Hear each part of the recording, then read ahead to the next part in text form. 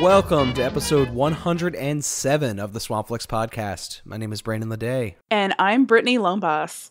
And we are recording once again over Skype in different parts of New Orleans because we are still under quarantine from COVID-19, as is everyone listening, hopefully. Yeah, this is a sci-fi movie, and this is the reason that I stopped watching sci-fi movies. You're off of them? I can't. It hurts too much, and it freaks me out. What have you been watching? Like, if you can't escape to other worlds through sci-fi and fantasy? Well, the thing is like a lot of sci-fi movies, like the ones that I dive into, I'm like, hey, I haven't seen this before. It's like, oh, there's a virus that escaped, and I'm like, son of a bitch, turn it off. You know, everything's just scary, and it reminds me too much of this. But yeah, I've really been watching a shit ton of movies lately. None of them sci-fi. But there's a lot I've been watching, but there are a few that I do want to bring up. The first one that I watched that I really, really enjoyed is called Bunny Lake is Missing. At first, reading the title, and I'm like, oh, is it like a lake that's missing? Sort of like the story from Fried Green Tomatoes, which is our movie of the month, right? Where there's that tall tale told about the frozen lake that the ducks fly away with.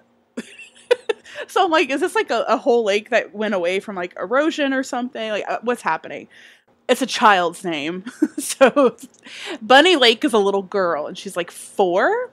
So Bunny Lake and her mother come over from the United States on a ship to live in London, where Bunny Lake's mother, she's a single mother, and she's moving to London to live with her brother and her child. And while she's moving all her crap in, she brings her child to a daycare and leaves her there. And then when she goes to pick her up, they're like, oh, we don't have that kid. That kid was never even here. What? Right.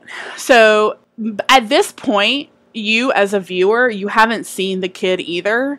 So she makes these calls to the police, and then they're like, okay, let's go to your home. And she sees that all her child stuff is missing from the home that she just unpacked, because they literally just moved to London. So at this point, the police and you as a viewer, you're like, is this even a real kid? Does this kid exist? So the whole movie, you're trying to figure out if Bunny is real or not, and if she made Bunny up because she's crazy. And there's a pretty big twist at the end that sort of took me by surprise. It was one of my, I was like, it's either this, or this. It was one of those options that I had guessed, but I wasn't expecting the film to go that route, and it did.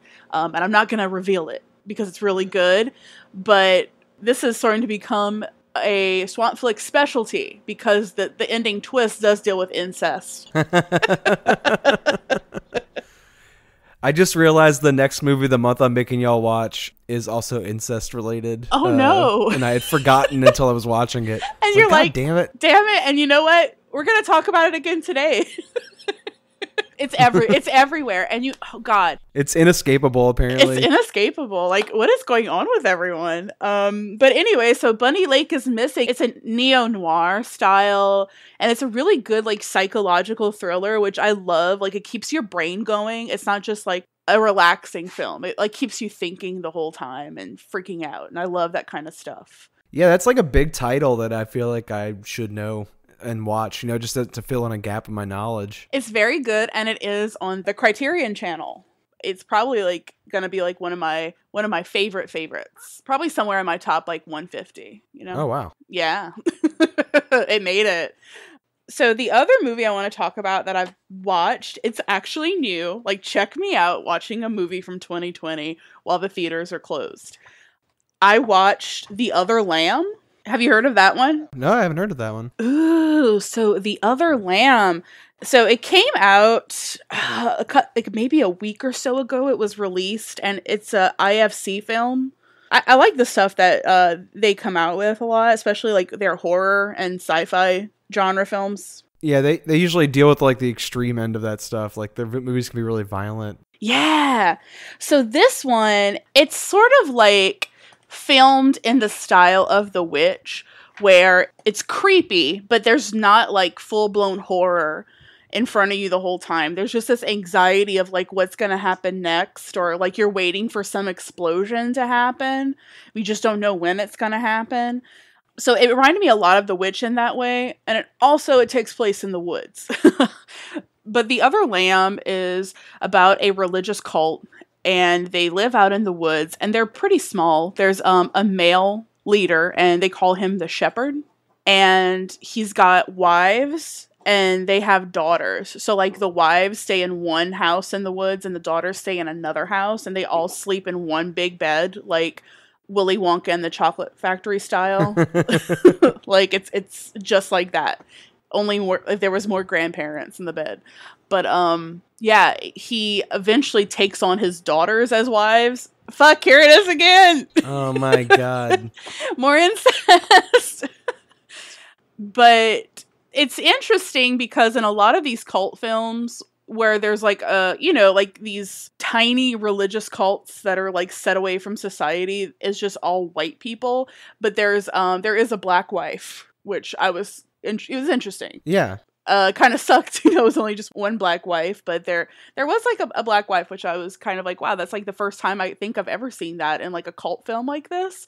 But they all like pray to the shepherd, they worship him, and I don't think any of the women have given birth to a boy at this point. And whenever a woman does give birth to a boy during the film, he looks at it as like competition almost, like there can only be one male leader, so he's kind of like, yeah, let's let that baby die.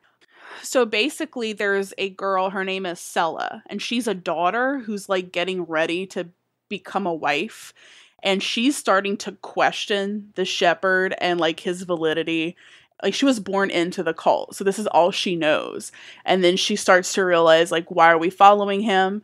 And there's like a cabin in their little cult village where there's a woman who's shunned, and she stays there. And whenever the girls go through their menstrual cycle, they're seen as not being pure, and they have to spend their menstrual cycle with this like woman in this shed where they like basically starve and live in squalor. And this woman kind of becomes a little bit connected with Sella, and she's like, yeah, like this is how I got stuck in this. It's really, really slow, but it's a pretty like explosive ending that it's violent, but not like bloody violent. But yeah, it's good. I enjoyed it a lot. Oh, wow. I honestly had never heard of it. I'm going to write it down. It didn't get like amazing reviews.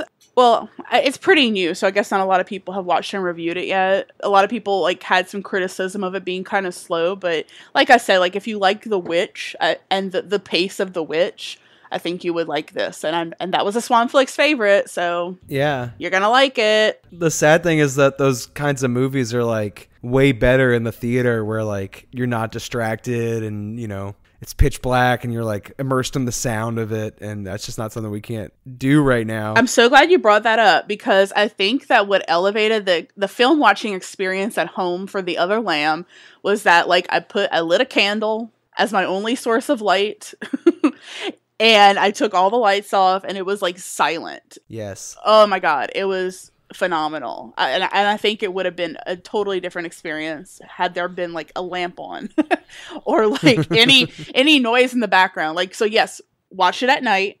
Don't let sunlight in, and no lights, maybe a candle, and you're gonna love it. I've been dimming all the lamps in the room and then putting my phone in physical locations I can't reach while watching movies. Oh, like I'll put them in another room. It's so hard to not be distracted. I know. Especially since all the days are kind of bleeding together right now. We're living in a nightmare. Before I throw it over to you to what you were watching lately, I want to mention this slightly because I was so disturbed by it that I don't want to give it too much life. But I watched this movie called The Babysitter, and it's not the cool one on Netflix. It's a 1995 film starring Alicia Silverstone. Have you heard of this movie? I don't think so. Oh my god, it's so gross. So basically the whole movie is just like, she's a babysitter, and it's about like the man or the father of the family she babysits for, and how he like sexually is obsessed with her. And like her boyfriend from school and a guy at school that likes her who are also obsessed with her. And even the teenage boy, or like not teenage, but like 10-year-old kid she's babysitting, he's also sexually obsessed with her. And the whole movie is all these gross male like fantasies about her. And it goes in and out. And it's horrible.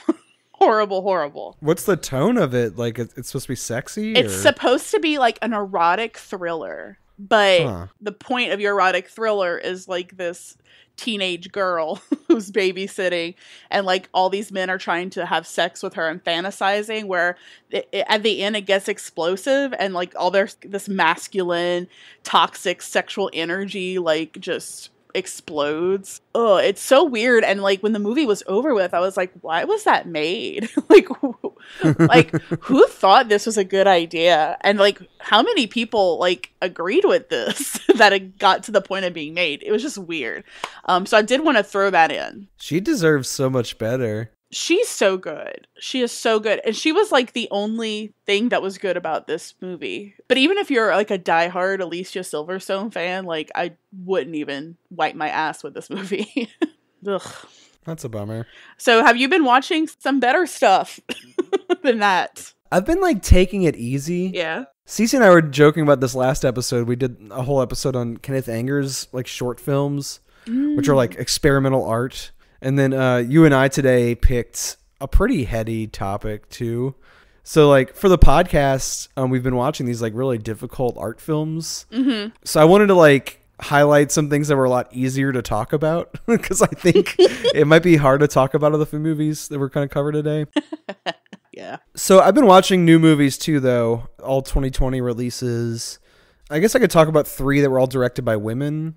And all pretty easy to watch, which I think is a pretty good incentive for like watching something new right now, is that like it's easily digestible. One was a documentary on Netflix called Circus of Books. Oh, didn't that just like recently come out too? Yeah, in like the last week, I think. Yeah, it showed up on my things you want to watch list. I think you would like it a lot. Okay. It's about this bookstore in Los Angeles, and it's run by this like elderly Jewish couple who are straight. And by purchasing that store and through a few other like strange circumstances, this like elderly, unassuming like nuclear family couple ended up becoming the largest distributor of hardcore gay pornography in the United States of America. Whoa. And the movie's directed by their daughter. And, you know, it's obviously not something they told their kids when they were raising them. Like, oh, yeah, we sell gay porn when we leave the house every day. So it's something that the daughter, like, discovered when she was a teenager. And she's still just, like, obviously fixated on this detail that her parents were, like, in the gay porn industry. Oh, God. You know, that's such, like, a fantasy of mine. Like, you know how some girls are like, God, what if, like, one day I wake up and I realize I'm some long-lost, like, princess of, like, a town called Genovia or, like, a country called Genovia? Like, I'm like, what if I would wake up and realize my parents were, like, you know, huge in the gay porn industry? Well, it's, like, for multiple reasons, too. Like, the store's location in West Hollywood, so it's, like, in a gay community, became this sort of, like, cultural institution just from, like, physically being there and, like, being a hookup spot for people to have sex in the alley behind it. But also, through a few other circumstances, they also start producing porn and, like, funding it so they could distribute their own work. Wonderful. And the movie has a lot to cover because of that West Hollywood location and just from them owning that store, I believe from like the late 60s until recently, or at least the early 70s. It's gone through a lot of just cultural shifts, like, you know, with the AIDS crisis and with, like, Reagan cracking down on porn and a few other like major cultural touchstones like that. So instead of like trying to cover all that, she more makes it about the family dynamic and just like how just endlessly strange it is that her normal looking parents run the store and they have these like very mundane like mother-daughter bickering exchanges that are very relatable and universal, but it's in this like backdrop where there's like a wall of dildos behind them as they're like bickering about like very small meaningless things. This sounds so great. It's like adorable. It's a very adorable like family portrait of this like very normal family in a very unusual circumstance. It's a very wholesome movie about porn. So it hit a sweet spot. Well, Brandon, sold. Yeah, you'd love it. Another one on Amazon Prime, I think you would like a lot. It's called Troop Zero. Have you seen that? I've seen the advertisements for it. It looks a little bit like a Wes Anderson movie, just from like the graphics I've seen. But yeah, what's up with it?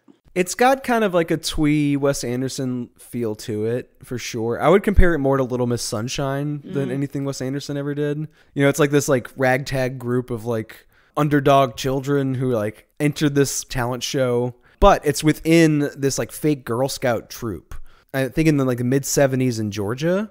So it's got kind of like a Troop Beverly Hills vibe to it too, which is what I think you would like about it. Yes. But basically it's like this little girl is obsessed with outer space and astronomy, and she gets wind that the local Girl Scout troop, their prize at the Jamboree talent show is that they get to record a vocal message that's going to be put on like a vinyl record and launched into space to contact aliens.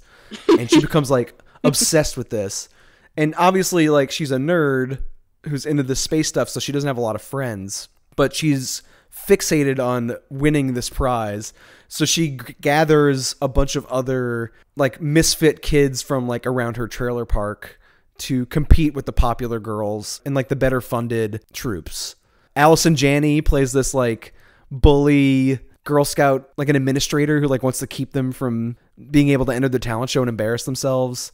And Viola Davis is this sort of like overqualified small town lawyer who gets roped into being their like troop mother. Wow. It's just very cute. And the mid 70s setting and like the space age stuff allows them to play with like David Bowie, like glam rock soundtrack a little bit. There's kind of a glam touch to it. But mostly it's just these like really adorable kids. And it's one of those things where like there's no way they can actually win this like talent show they're entering, but it's like heartwarming and cute watching them fail together and become friends along the way. Aw, I love like, you know, it is giving off like some Troop Beverly Hills vibes, but like it sounds like its own individual film too, which I'm pretty excited about watching it now. Yeah, it's like a midpoint between that and Little Miss Sunshine. I think the Little Miss Sunshine Wes Anderson style cutesiness of it might turn a lot of people off, but I thought it was very cute and adorable. And cool. I got a little verklempt during the climactic talent show portion a couple times. It's like, oh, they're doing their thing, you know? We need movies like that right now. Like, you know, just chicken soup for the soul type shit. Right. I need that at least. And one more, Blow the Man Down, which is also on Amazon Prime. And it's probably my favorite out of these three, I think. I have a Fire Stick. It basically has like a banner when you turn it on of like all like what's new on Amazon Prime, and literally it's like Troop Zero, Blow the Man Down. So yeah, maybe that's how they got me too. The algorithm came for me. This one is two sisters in this like Maine coastal fishing village, and their mother just died, and they're like grieving and trying to figure out how much of their life they want to give up to keep the mother's like fishery business and house alive, or if they like want to move on and go to college and like break apart and do their own thing. And in their like grief and bickering, these two sisters end up in possession of a dead man's body. I don't really want to give away how that happens, but like they all of a sudden have this like body they have to dispose of. And then through that happenstance, that terrible misfortune of like having to rid themselves of a corpse. Yeah, it's horrific. They fall into like the criminal underworld in their town that they didn't really know existed. Mostly it's centered around this brothel that's run by Margot Martindale, who plays this like terrifying bully in this movie. Yes. And then they also discover that their mother was more involved with like the criminal side of the town than they knew. And through that, it expands out, and they realize that all these like older women in the town who seem like these like sheltered in housewives are actually like running things from behind the scenes. They're just doing it very quietly. And like the cops and all the gruff fishermen up front who seem like they're running things are basically just useless and bumbling around, not really knowing what's actually going on. All the power moves are women in kitchens having these like silent like power meetings like behind the men's backs.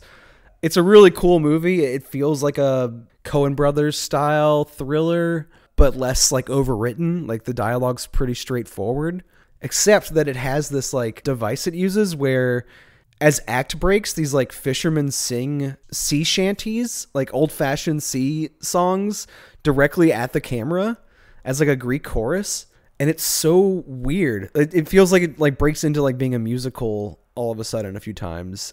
And the movie has kind of like a playful sense of humor like that on top of being this like interesting thriller about all these quietly powerful women. And I really liked it. You know, that sounds like something that I can't even like compare to or like think of something to like be like, oh, that's like this movie. Like that sounds super unique. If I had to compare it to a movie I know you've seen, I Don't Feel at Home in This World Anymore, I think is kind of a similar vibe. And I loved it. That one's a little sillier though. This one's fun and like spooky in a similar way, but it's not as like slapstick comedy. But I think you would like this a lot. If nothing else, just Margot Martindale playing like this like crime boss bully is like a really fun turn for her. Hell yeah. Well, that was really fun to go through a bunch of like easy to talk about films because I think today might present a little bit of a challenge. We're going to talk about a bunch of Czech films today, starting with, I think, the easiest one, and then breaking into the deep end of like the Czech New Wave, like artsy-fartsy Criterion Collection style classics that are very hard to parse through. And all that's coming up to you right now. Oh, well, if this movie were remade by Hollywood, and it may be, of course, first of all, they take out the father's sex life. Right. Absolutely gone. And I like that. There wouldn't be any of that, and including the fact that his girlfriends help him raise the kid. Exactly. None of that, and none of the politics. It would just be probably like one of the Odd Couple raising a kid. And now it's time for our Movie of the Minute. This is where hosts of the show bounce back and forth recommending films to each other. And this time it was Brittany's turn to pick. What did you make me watch? I made Brandon watch this movie called Kolya. And I've been wanting to watch this film for quite a while. So a few years ago, I went on a trip to Prague and I stayed in like a shared room situation with like a real Czech film buff and a very proud Czech man. And I was sharing his room with him, which I was unaware of until I got there, but it was fine. Oh no. And he was really cool. He did like the way he like made his living is he was like a background actor in all kinds of movies that would go on in like the Czech Republic. And on my last night there, like he was there and there was a sofa in his bedroom that would face the window and the bed I was sleeping in was by the window. So he was like, you know, let me go ask you how your trip's doing. And he was in his like tighty whities and it was like in the dark kind of, it was very interesting. I thought it was hilarious and I was having a great time.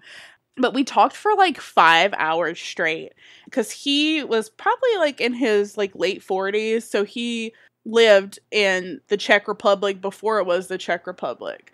And he was able to like really give me some information about like his experience whenever they were like Soviet occupied to whenever they became their own republic. And he also was really, really into Czech film. And I told him about Swampflix. And he was like, oh, you like movies too? And then like he just didn't shut up about Czech movies and gave me this huge background. And I was like, wow, I was like trying to keep up and just like writing down all the titles and all the directors and writers and stuff, because it's like a very small bubble where all of the writers and directors in these like very prominent Czech films like all like know each other. They've written for each other at some point. They've directed for each other at some point. So it's a really tight circle. And the movie that he recommended the most was Kolya. And I was like, I've never even heard of this film. And he's like, it's a really good film that shows like the post Velvet Revolution vibes. You can really like feel them in this movie. And I was like, okay, cool. That's like the late 80s, right? When that changed. Yes. So I was like, okay, cool. And I've never watched it. And I've like, you know what? Let's do a podcast episode dealing with Czech films. And I'll make you watch Kolya. Kolya came out in 1996. And it was directed by Jan Zverak. I'm probably butchering that name. But Jan's father is Zdeněk Zverak. And he's actually the main character in this movie. And he also wrote the film as well. So the director's father, also the star of Kolya, was really good friends with this guy called Lanslav Smoljak. And he was also a major like screenwriter, director, actor in the Czech film industry. And the two of them created this character called Yara Zimmerman. And Yara Zimmerman is huge within like the Czech culture, and they like are credited with creating him. So Yara is just this like fictional character. He's a polymath, and he was voted the greatest Czech in 2005. So he was intended just to be like this caricature of Czech culture and the Czech people. And then he became, and this fake character, right, rose to fame and just became like this protagonist in modern Czech folklore. And there's a couple of films that are like based on Yara Zimmerman too. So I thought that was really cool that the star of Kolya is huge. And I think Kolya too, was like the biggest money earner they had up until that point. It was like huge box office in the Czech Republic. Yes, absolutely. And it won the Academy Award and Golden Globe for Best Foreign Language Film that year. And I think like when a lot of people in like, you know, other countries think about Czech film, Kolya is something that comes up. So I'm glad that we got to watch it. And I really did like it. So basically, it was made after the Velvet Revolution, which was like a non-violent revolution that basically ended Czechoslovakia and the communist regime. And then from the Velvet Revolution came what is now the Czech Republic and Slovakia. And they're both countries that are now part of like the European Union. So the film itself does take place in 1988. So at the point where the film's occurring, Czechoslovakia is still controlled by the Soviet Union. And the main character in this film, as I mentioned before, who's also a director, an actor, and a writer, his name is Luca. And he's like, I don't know, he gave me some like George Clooney vibes. Like he's this like charming, like George Clooney, Sean Connery like guy in his like mid 50s. And he's sort of a player in the world with, you know, I don't want to say womanizer because it's not like he's got like women coming in and out of his apartment constantly, but he's like not settled down. I called him a old horn dog with a heart of gold. There you go. He's like a horny old man, and he's sleeping with people like way younger than him, but he's kind of cute about it. Like, it should be a lot sleazier than it is. Right, and it doesn't feel icky. Horn dog with a heart of gold. That's perfect. So this horn dog with the heart of gold used to play for the Czech Philharmonic as a cellist, and he lost his position in the Czech Philharmonic, and now he plays as a cellist at funerals. And like these funerals are pretty interesting too. I don't know if it's like the position that we see as a viewer where you're at the top of like a church and you see these huge, like really ornate caskets go in to be like cremated. It felt like very regal, like the way that the whole ceremony was. It almost felt like I was watching like a burial at Westminster Abbey or something. Like it's pretty joyless. Like, yeah, it's not like a celebration of someone's life. There's like no life in that building at all. And I think the repetition of participating in these like sad, joyless funerals day after day like really wears him down. Ugh, absolutely. And he also like beautifies headstones. So that's what he does to make money. So he does get an opportunity to make a shit ton of money in a very short amount of time. And all he has to do is marry a Russian woman to give her citizenship that will prevent her from being sent back to Russia. So he agrees to do that. So he marries her. And shortly after they're actually married, she immigrates to Germany. And she leaves her son, whose name is Kolya, where we get the name of our film. He's like a 3 or 4 year old kid, very, very young kid. So Kolya gets left with her aunt, and her aunt suffers from a stroke and can't take care of him. And she eventually passes away from the stroke. So this kid has like legit like nowhere to go. So he is left with Luca, who has no idea how to handle kids, doesn't want to handle a kid. And throughout like the film, it's very cute. Like they start to form a bond with each other. Like so Kolya only speaks Russian and Luca doesn't speak Russian. So they can't really communicate very well. And like a couple of like times when they do like come with like a, you know, some kind of common term that they both know, it's like a false friend word where it means one thing in Russian and it means one thing in Czech. So it's kind of like goofy in a way, like watching them communicate with each other. But yeah, like, so Luca at first doesn't really want Kolya and wants like child services to deal with it.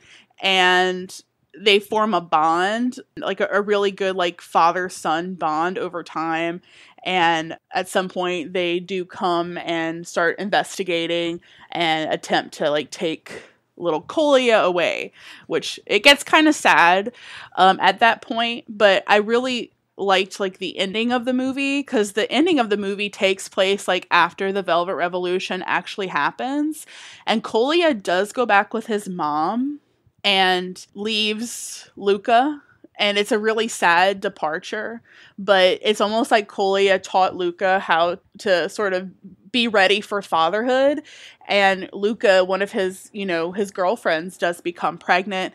And at that point, like, you know, he steps into this new chapter in his life where he's going to become a father, and he does get his cellist position back at the Philharmonic. So it's a really sweet ending, and it's kind of cool how like the changes that occur in Luca are sort of parallel to like the changes that occur in like his country at the same time. So I thought that it was really cool in that way. But yeah, so that's essentially what Kolya is about. So what's up, Brandon? How'd you like this movie? It's a pretty like mainstream movie in a lot of ways. Like sometimes when people at my like job talk about movies, what they say they want is like, I just want a movie with a good story. Mm-hmm. And I feel like this is that. It's not like entirely easy. There's some like moral gray areas in the film that's a little strange. Like even though this like old horn dog has a heart of gold, like he does fuck up a few times. Like he tries to pressure his like Russian wife into having sex with him, even though that was not part of the deal. Right. And, you know, he learns and becomes a better person over the course of the movie. And then the ending is like kind of bittersweet. Like even though he grows as a person, we watch this like, you know, very intense bond between this man and this small child, and it like has to dissipate. Mm-hmm. So like there's some stuff that wouldn't be in like an American Hollywood version of this film. Yeah. That makes it more of like an art house Oscar worthy kind of thing. But like overall, it just feels very comfortable and like easy to watch, especially just in comparison to the other Czech movies we're going to talk about later. It just felt like very refreshing to see like this is what their like mainstream cinema feels like. Mm-hmm. This is what a prestigious and like exceptionally popular but like sort of normal Czech movie feels like. Right, because I think like especially like among like, you know, movie buffs, everybody's like, oh, Czech movies are weird. And they are. Like, I mean, right. we've seen Little Otik, Otasonic. Yeah. It's weird. Like, their films are, like, crazy, and the Alice in Wonderland and everything. But I think, like, this is, like, a different side of Czech film that is really good that I wasn't aware of. It's got the same kind of, like, golden cinematography as, like, Yentl, which we watched recently. Oh, you're right. Like, with those, like browns and, like, very natural hues and... Yeah. It's very subdued, but handsome. Yes. You know, it's like very handsomely constructed, but like it's not trying to wow you with the filmmaking qualities. It's literally just like a good story. And to buy into that, you have to sort of buy into the bond between this older man and this young child, which sort of plays into the father-son dynamic of the people who made it. The director and the star of the film being like a father-son duo in real life, like those themes are sort of like woven throughout the film itself. Mm-hmm. And I did eventually care about their relationship. Like it became very sweet. At first, the reason he's annoyed that this young child is around is because he's getting in the way of him getting laid with these younger women, which is a pretty base concern. It's like, how do you care about a character like this? I think one of the funniest scenes for me is like he was trying to like sleep with this young woman who was coming to get like lessons with him. So he puts Kolya in the bathtub with like a brush with like a clothespin tipped on it, like clipped on it, and he's like, all right, tugboat, woo, play with it. And I'm like, yep, that is 100% me. Whenever like I deal with children, I'm like, yeah, pretend that's like a pirate ship. Shut up and play with it. Is that the same scene where Kolya is in a bathtub and he like tries to call his aunt through like the shower head as if it's a telephone? I think so. I want to say yes. There's quite a few bathtub scenes. Yeah, it's true. Yeah, this little kid's naked in this movie a lot. But yeah, it was really like, I thought like, and I'm not one for children or anything. Like I don't have a lot of times when like kids cry and there's like sad movies with kids, I'm kind of like, whatever. But like this, I was like, this kid was such a good actor for a little kid. And he's so cute. Was so adorable. He had like those big, you know who he reminded me of? Do you remember the movie Dennis the Menace that came out in the 90s? Yeah. Gunther, the little boy who's like, apple. And gets it like taken out his hand with a knife. Like he reminded me of him a lot. Like just like these like sad eyes and just pure innocence, and oh god, poor little thing when he's like, where's my aunt? And I'm like, oh fuck, she's dead and your mom's not here either. Yeah, like it really stabs at your heart when it feels like it, even though it's like kind of a cute movie overall. And it's really funny when he like makes friends with like the Russian soldiers. He's like, hey, they talk like me, let me go hang out with them. I'm not gonna lie, he looks a lot like me as a kid. Shut up. Like when I was about 4 years old, I looked a lot like this kid. I'll send you a picture to prove it. You are Kolya. But the part that really like stuck out to me, where I was like, oh, I actually do care about what's happening here, is when he accidentally leaves Kolya on the subway train. Oh god. Ugh. He momentarily gets distracted by this like hot woman who he kind of knows through the music community, and he just sort of wanders off with her off the subway and leaves Kolya on the train. And the panic of him trying to fix that mistake, I think it's the moment when he realizes he actually cares about the kid too. Right. But for me, it was like, oh, I care about this relationship and I really like want these characters to come out okay. It's something that had to sneak up on me a little bit because he's such like a base, like simple needs caveman at the beginning. And I feel like that scene took forever. I don't know. I just remember being like really anxious and I'm like, when is he going to find him? When is he going to find him? And I was surprised at like how long that went on for. Yeah, it's a major set piece. Oh my God. But I do want to say that like his living arrangement is like my fantasy. He like lives in Prague at the top of this like tower almost, with this huge loft, and it's like, it almost reminds me of like Rapunzel's tower. And it's gorgeous, like the way that they film it with like the sun setting behind it. And I think it's like Prague is like set up in like areas where it's like Prague 1, Prague 2, Prague 3. Like I think it's like Prague 1, so it's kind of like in like the sort of old town portion of it. Like, it's just so beautiful. I was obsessed with his apartment. I think I like rewatched like a lot of the scenes in his apartment, just like look at the background and just like fantasize and be like, this is great. And supposedly he's supposed to be kind of living in like squalor. Like this is him after falling down from his former glory. Yeah, no, give me squalor of that squalor. Like, yeah. I know, like it's old, it's not modern, but it's sweet. Like, and I think it adds like that old world charm to this movie that's set in 1988. Yeah, it looks like Yentl. Yes. You're just waiting to hear like storybooks for women, sacred books for men. But yeah, I think it's like a very good movie. It's a very good like Oscar movie in particular. Like it makes sense to me that it won the Oscar for that. Absolutely, yeah. But it's not going to blow your mind or anything. Like it's like afternoon comfort viewing. And it was kind of interesting just to see, you know, like you said earlier, a version of Czech cinema that's not like New Wave. Yeah, it's not crazy experimental art that's like trying to melt your mind the way like John Smakemeyer movies are. Right. It's just kind of a normal, straightforward story about this like heartwarming relationship.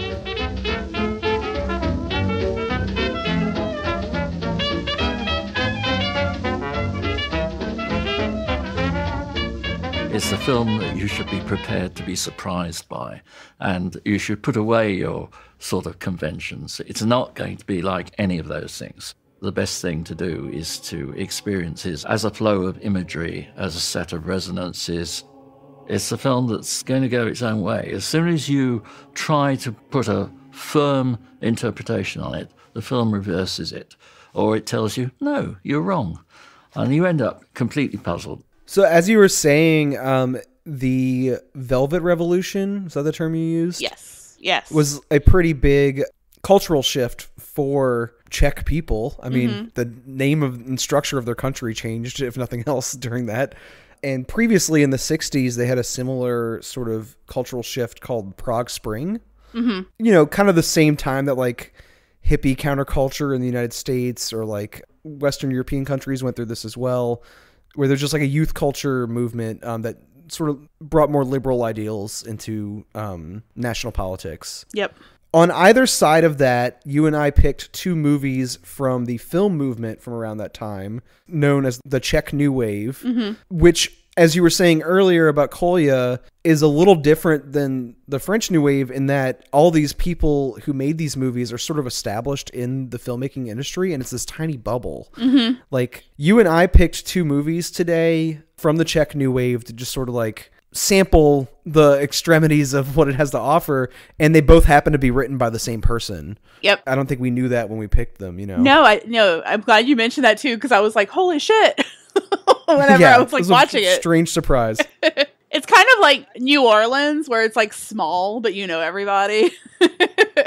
That's how the Czech film industry kind of feels. When I was reading about it, it seemed like a lot of the people in the Czech New Wave were like the children of filmmakers who were like just established mainstream Czech filmmakers before them. Right. So like they were kind of born into it. But yeah, like prior to the Czech New Wave, like a lot of movies were like social realist style. So the Czech New Wave sort of like goes against that, and everything's like very like avant-garde and like uncensored and full of like dark humor. And so it's kind of like a slight fuck you to the parents. Yeah, it just feels very connected to the Prague Spring, like social revolution that happened within that culture. Right. And you and I picked two movies. Mine's from slightly before Prague Spring. Yours is from slightly after. And they could have came out the same year. Like, there's no real difference between the way they feel, I don't think. Even though they're very expressive, individualistic movies, they feel like they're part of the same cultural shift. Yes. So what movie did you pick from the Czech New Wave? So I picked Valerie and Her Week of Wonders, which came out in 1970. And it's essentially like an erotic coming-of-age story where Valerie is this young girl who is sort of on the cusp of womanhood. Like, she gets her period, and at that point, you know, when you're becoming a woman at that point, you kind of look at your world a little bit differently. So that's that feeling and that time in a woman's life is expressed in a bizarre, like, fantasy world. Very bizarre fantasy world. So Valerie lives with her grandmother, and her grandmother, the actress playing the grandmother, is like a young woman who's just got like her face powdered up with like air spun, and she's got a horrible wig, which I thought was hilarious. Their wigs are like Halloween Party City style. I feel like people's ages are determined by the clothes they're wearing and not like how old they actually are. Yep, exactly. We're told Valerie is 13, but she doesn't look like a 13-year-old. She doesn't look like a 13-year-old, but I think she was at the time it was filmed. Oh, wow. They just make her look older, which they put like heavy cat eyeliner on her, and they kind of like make her up to sort of look like a young woman, but she's still kind of like a kid almost. Well, that makes the movie way more disturbing to know that she was actually a child. Yeah, it is. It's very like Brooke Shields and Baby Doll a little bit. Ugh, I know. So she lives with her grandma, and her mother sort of left and joined a convent after having her, and the only thing her mother like left behind was this pair of earrings. So, you know, she loves her earrings, and these earrings once belonged to like a constable, and the constable wants them back, and he's referred to as the polecat, which is a weasel. So they call him polecat, and he has like a little sidekick, Orlik. I want to say it's like pronounced like Orlik in Czech. And he like tries to steal the earrings from Val to give them to the constable. And he eventually like feels bad about it, kind of falls in love with her, and goes behind his back and gives the earrings back to Val. he also gives her these magical pearls for protection. So if she comes into like an issue, she can just swallow one of the pearls and she'll be okay, which is pretty wild. But Val starts to menstruate, and when she menstruates, like, she's like walking through a field and like her blood's just splattering on these daisies. And I want to say, like, that's one of the movie posters or movie covers. It's like a daisy with blood on it. So it kind of looks like a horror movie. And it's like, no, that's just menstrual blood. It's okay. It's not a horror movie. So yeah, it just, after that point, everything just goes insane. It's kind of hard to like keep up with the plot. But essentially, you've got this constable who wants his fucking earrings back, who might actually be her father. And Orlick, who is kind of in love with her, is like her brother. So she's like swallowing her brother's pearls, which is so weird to think of. And her grandmother, she's sort of like, I guess, envious of Valerie's youthfulness and wants to be young again. So she kind of gives her up and becomes a youthful vampire. It's not a horror movie because there are like these vampire characters walking around. It's so weird because it's like daylight vampires. It's like a mix of like this very fairy tale like fantasy world with some vampires, and the vampires don't ever kill anyone. Like no one ever dies from them. So grandma's a vampire and is like obsessed with her like newfound youth, and everyone like wants something from Valerie. Like all these bizarre characters in here, they like all need her. Like, oh, her blood's gonna save the vampires, and they need her for this, and they need her for that.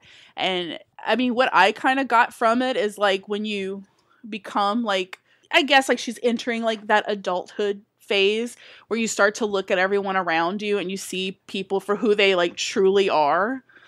You know, a stranger is not really a stranger anymore, or what you might think your grandma is might not be what she is, or your father. Like you see people in a different light and you mature. And I think that's sort of what all these bizarre characters kind of represent. Like it's all people in her circle that she's starting to kind of see who they are, and they all sort of like have this bizarre sexual attraction to her too. So it's like she's becoming this sexual being. And she's realizing her like own sexuality and seeing how the outside world kind of views her as a sexual being now that she's like entered womanhood and started menstruating. So it's essentially that. And there's all kinds of wacky, crazy shit that happens along the way. Just disconnected images. Oh my God. And, like, yeah. Plot shifts where characters change their relationships with her from scene to scene. It's really hard to get your footing in any 5 minutes of the movie because it completely changes the rules like, right. Immediately after. Like the whole time I'm like, is the constable and like Polecat and her dad like different people? And is he a vampire? Everyone kind of starts to look the same after a while. What I saw from that was just like all men and even a lot of women are kind of interchangeable in that they all like want to devour her in this like sexual way. And like her seeing people leer at her sexually on the street is when she sees them like sort of transform into vampires. Mm-hmm. They become monstrous to her just in how they're like gazing at her body in this like hungry sexual way. And I guess the polecat thing is that they're like weasels trying to sneak into a chicken coop to like kill her or like violently shake her up. And you know, there's a lot of dead chicken imagery in this movie, a lot of mutilated chickens in this movie. It's a lot of birds in general. Just a lot of chicken and dead chickens though. Yeah. And feathers. Oh God. And if they are the polecats, then she's the chicken, you know. So even if she's coming into this like new sexual awareness, it's not fun. It's like, oh, now I'm in this like world of danger where like everybody, like you said, wants something from me, and it's scary. Yeah. Everybody kind of sucks. I will say that what I thought was like the most surprising about this was that you see that she's starting to like Orlick, and you have all these like gross older men who are like going after her. They're like sort of the monsters, right? But she ends up like actually having her first sexual experience with Hedvika, who's a woman. And it's like, oh shit. Like that kind of just came out of nowhere. And I thought it was like really cool. Yeah, I mean, women leer at her just as much as men. They just don't have as like dangerous of a "I'm going to destroy you" look to them, except for her grandmother. Oh yeah. But they're still sort of like hungrily lusting after her in this like very oppressive way. Right. She can't even walk by a brook without like a group of women sort of trying to like lure her over to like get her to join their sexual games. Like, come in here and put the fish down your dress too, because that's so what they're doing. Wrestle it out. Yeah. I was uncomfortable with like the nudity that involved her because like she was so young when this was filmed. Yeah. I don't know, like part of me kind of sat there and I mean this film was directed by a guy. So I think his name's like Jaromil Years. And I kept thinking like had this been filmed by a woman, which the film that you chose, Brandon, was, and it's not as sexual at all as this movie is. I'm like, I wonder if it would have been it probably would have been different. And there were women involved in the production. It just seems like she's like, I understand they're trying to make this like a coming of age, bizarre, erotic, like Wonderland. It just felt like she was really, really sexualized. Oh yeah, it's a little skeevy. I honestly thought that they cast someone older, so I'm even more grossed out by it now than I was watching it, and it was already very uncomfortable. I know, it just makes it weird. But I did like the calmness that she had during the entire thing. Like she was like, I don't know, she had this like confidence about her throughout all the insanity. Like she was always kind of smiling and very like wispy, you know? So I thought that was pretty cool. The whole movie's like basically, after a certain point, there's no linear plot to it. It feels like we're just in her dream and we're just sort of experiencing these like strange tableaus like as she's walking through them. It's a lot like Spankmeyer's Alice movie where she's just sort of calmly walking around this like fantasy world and not really reacting to how strange everything is. It's a non-literal representation of entering the adult world for the first time and how scary and bizarre it is. I don't know. I loved the sort of like Hans Christian Andersen like fairy tale universe with vampires in it. It felt so weird. And I'm like, I don't think I've ever seen like I guess the only like vampire film that would come close to that would be that like Roman Polanski movie. The Fearless Vampire Killers kind of reminded me of that, where it's like kind of this like, and the vampires are kind of made up the same way where they have like this, you know, powdery white face and goofy teeth. It gave me the vibes from that movie. And In the Company of Wolves, that 80s. Yes. And I want to, if I'm not mistaken, I think the book that this movie is based off of is the same author of The Company of Wolves story that movie was based off of. I also got a little bit of My Demon Lover vibes and how like whenever men become horny, they like transform into these like supernatural monsters. Yeah, totally. And I think if you want to just sort of put aside, if you can, how gross it is that that actor was sexualized at that age, the movie's just sort of undeniably impressive and beautiful. Yeah, absolutely. It accomplishes a lot in 75 minutes. Like, it is the most action-packed 75 minutes I can recall ever seeing. Yeah, you know? For being such a short movie, it's just explosive. Yeah. So something I did want to mention is that a few years ago, like there were these GIFs going around on like Tumblr and Facebook and Twitter. And it was that scene where she's like called out as a witch and she's like on the stake and she's like, you know, making funny faces at everybody before they burn her. So that went around for a long time. And I was like, where the hell is this from? It's very Monty Python. Yes. That's a good comparison. I mean, I'm sure there were many Tumblr pages that were just images from this movie artfully laid out. It's so beautiful to look at, and it's such a feminine art design. It's like intoxicating. I think like a lot of my favorite scenes in here was just when she was kind of by herself and she was like going around in that like waterway with like the flowers floating and the sun kind of hitting the water. Like, I love that so much. It's so like fairy-like and angelic. It was just so beautiful and feminine. But yeah, I liked it a lot, other than like the weird kid stuff. But yeah, so the film that you picked, Brandon, was more like age-appropriate women, I think. So it's kind of like a breath of fresh air a bit. in that regard. Yeah, but they're actually acting childish, like they're acting like below their age, which is funny. Oh, and in the comparison, and like Valerie is kind of acting more adult-like, even though she's kind of childlike. She's kind of like taking control of a lot of the situations. Well, the movie I only picked honestly because it was the only Czech movie I could name that was not like a Jan Svankmajer movie that I considered like a favorite film of mine. Mm-hmm. And it's called Daisies. It's from 1966. It was somewhat of a controversial film when it was released. It was banned for a while in the Czech Republic. I think mostly because it was released during a food shortage, and there's a lot of like wasted food on the screen where like these characters are like stomping buffets of like perfectly fine meals into the ground as this sort of like protest to class indifference and like opulence. It's a hard movie to talk about, sort of in the way that Valerie in The Week of Wonders is, just because Daisies doesn't really have much of a plot to it. There's these two women, I want to say in their early 20s, who dress a lot like children. They wear these like baby doll dresses and have this extreme cat eye like drag makeup. I think they like paint it on with like a paintbrush. Which is how I do my divine makeup for Mardi Gras too. Right, you're like brushes for that. So relatable to the Daisy ladies.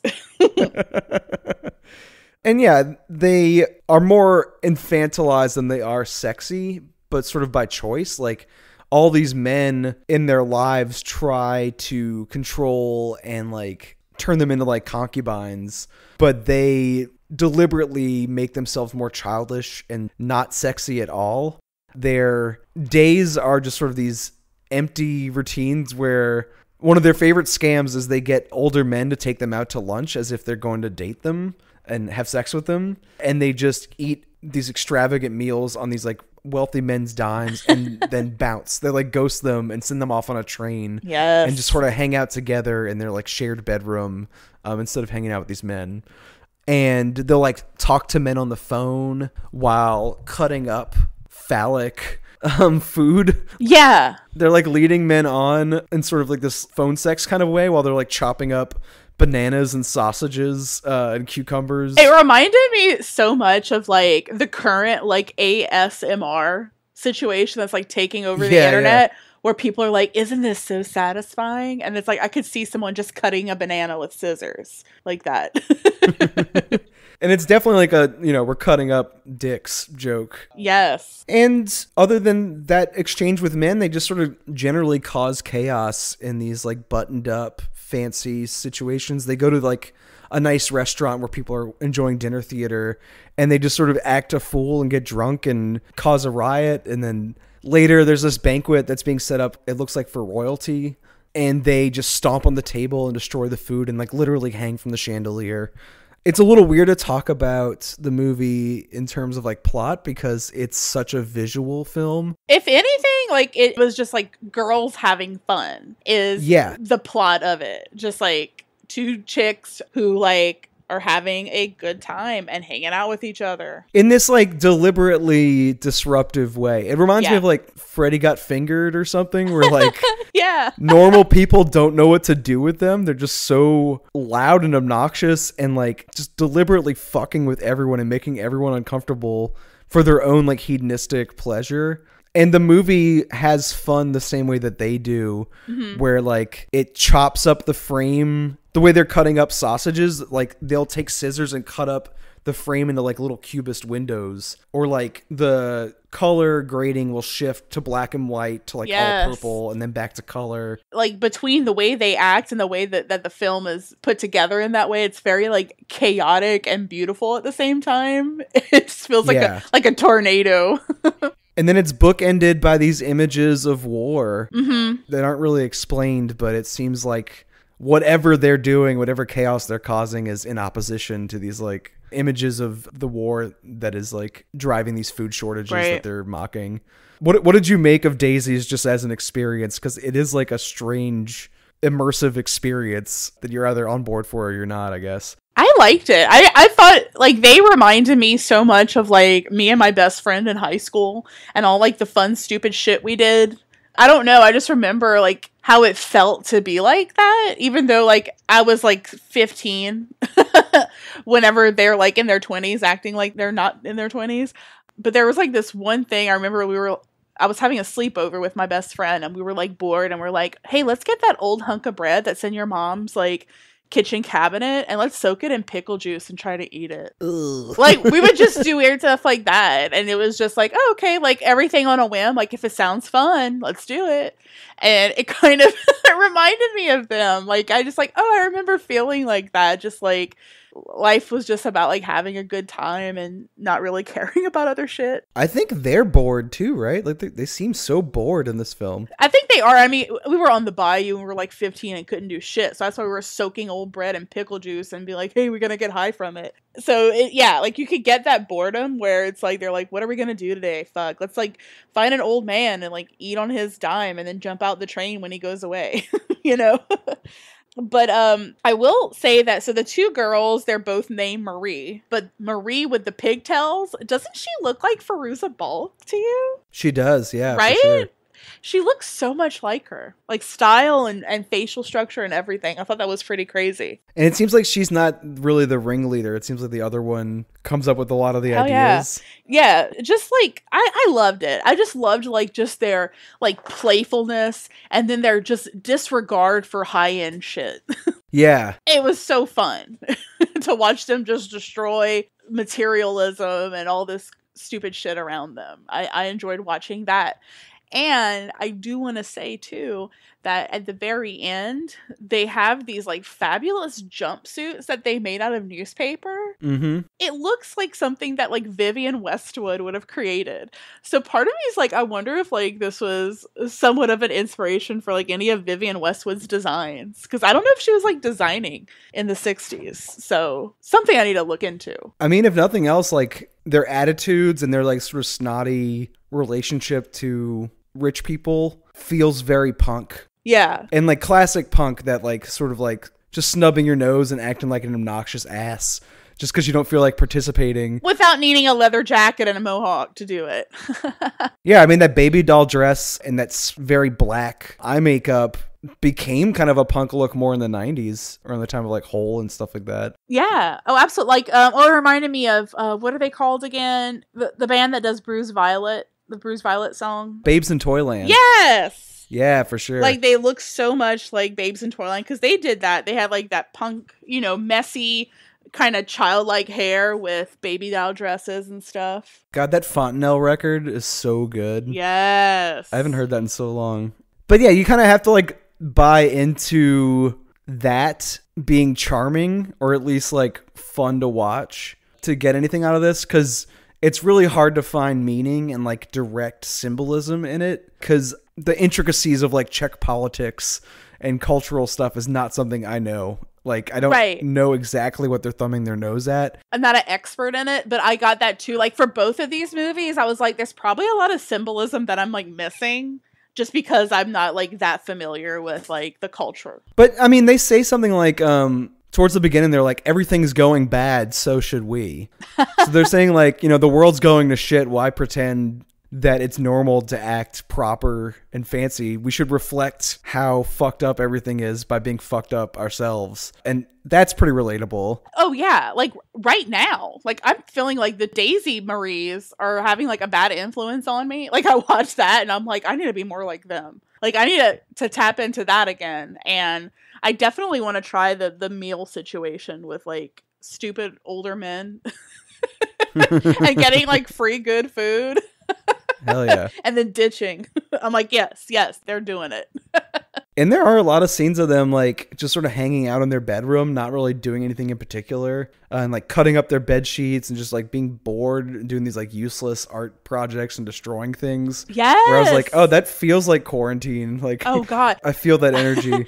Especially that scene. It was V Quarantine when they like had like 20 different sheets on their bed and just kept rolling each other in each sheet. And it was just like, right when you thought, like, this has to be the last sheet, there'd just be another one, and then another one. And then there was AstroTurf. Like, stuff just kept coming out of nowhere. It was like a magic trick. And I'm like, yeah, you're right. Like, it's very quarantine. So I think now that we've gone through this, we really understand their boredom. Had we not watched this during quarantine, I think I might have had a different perspective. Well, at least we know what the uniform is to wear if we're going to take this up as like a political act, you know? I have the exact cat eye makeup and like baby doll outfit. Yes. Picked out now if I want to join in their political resistance. Baby doll outfit, paint on your, which you already know how to do, paint on your eye makeup. Well, looking at all three of these movies, if I had to like pick out any kind of like through line to them, there's obviously a lot of like political stuff in the background, a lot of like major cultural shifts, especially between classes and between like warring countries. But it's hard to know what's going on without like being like really educated on the history of the country. Right. So what I really picked up on was just how much like sexuality is present in their art. Like even the mainstream movie out of these three, Kolya, has like a lot of like sexuality to it, where I feel like the American version of that movie wouldn't be as like sexed up. And and this all goes back to like sort of my experience when I was sharing that room, and like the host was in his like underwear, where I don't care about that kind of stuff, so it just kind of went over my head. But like I feel like most American people would have probably freaked out. Right. But he was just comfortable, and I'm like, whatever, it's just like another day. So I think just that comfort with your sexuality is a little different than it is here. Like I think like we look at it as like, not like we, but like Americans, kind of American culture like makes it look sort of like dirty or filthy, shameful, where it really doesn't seem like that in Czech culture. Maybe Valerie could have used a little more shame, though. I thrown a little more shame on her just because of her age, and she probably didn't know what the hell was going on. I didn't mean the character, I meant the movie. Like, it should have been a little more shameful about its sexual impulses. Yeah, you're right. But yeah, like I think that was a big common denominator in these, and I kind of felt like even though like Valerie and Daisies were very like surrealistic and Kolya wasn't, like there was this very, I don't know, like the bohemian lightheartedness kind of existed in all of them equally. Yeah, there's like almost a hippie kind of ease to all of them. Yeah, absolutely. They were different, but you could feel that they're from like the same culture. Do you think you learned anything new about like Czech culture or like Prague or anything by watching these movies, or did you see anything that you felt while you were there sort of represented here? Like there's a lot of like whimsy where I could feel like whenever I went to like Prague, like I don't know, like I was obsessed with like all the marionettes and all the weirdness in that kind of old world marionette realm, and it kind of like brought me to the vibes in Valerie and Daisies. And then Kolya, just like the ease of Kolya too. Like I just love it. I wish I could live there. I just like know a very like abbreviated version of their history, and I know it's massive, right. And it's so recent too. You know what I mean? Like they just became a republic like in the early 90s. I wasn't really that long ago.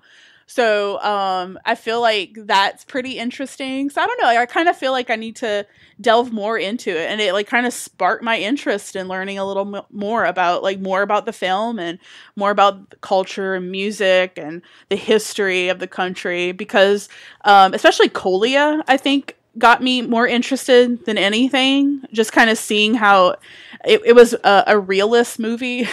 So having oh, there's like Russian tanks in the front of like the home of these Czech citizens, and they're kind of like anti-Russian, and the Russians, like, how do they view the Czech citizens? Like, I kind of started thinking about all that. I didn't know that much about the history to really make a decision. So I would definitely like to dig into that a little more. Yeah. And I'm probably even more in the dark on that stuff than you are, because I have not been there, but I did find this just sort of enlightening in just seeing what a normal movie from that country looks like. Mm-hmm. It kind of reminds me of France. Like we see all these like artsy fartsy pics from France, especially, they have their own new wave that shows you like the extremes of cinema and like cinema as an art form.